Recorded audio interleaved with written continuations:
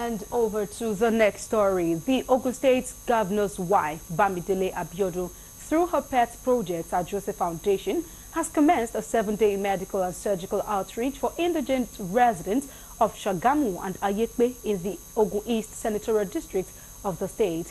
Speaking to newsmen, Bamidele said about 120 residents who cannot afford the exorbitant cost of medicals are being targeted to benefit from various surgeries.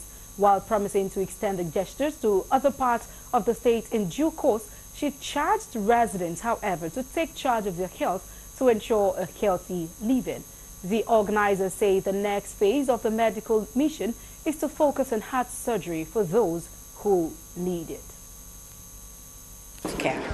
Ajoshi Foundation, which is our foundation, is also committed to extending services or extending help to people who cannot afford to pay for their medical interventions. Like for instance, when we came in, we met a couple of people who have been waiting since January of this year, some since December of last year, have not been able to afford to pay for their medical interventions.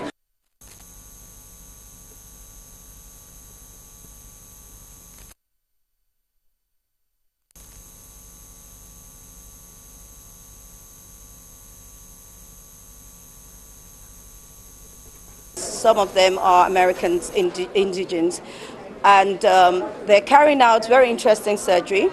For instance, today they're doing a lot of thyroidectomy, which is a major surgery. It takes 2-3 hours, and normally this surgery will take about 5 days as inpatient. But the technique they're using, the anesthetic technique they're using, is quite impressive because the patients are going home the same day. What does that mean? It means that the cost of healthcare is cheaper for the patients. But for this mission, the patients are paying nothing. Intra-abdominal surgery related to pancreas, liver, breast mass, thyroid, neck mass, any kind of swelling of the head. But unfortunately, when we get here, there's so many people with goiter. There's too many that we have to do as many as 13 or 15 per day. And goiter is more, it's considered major surgery. So we just have to accommodate as we go.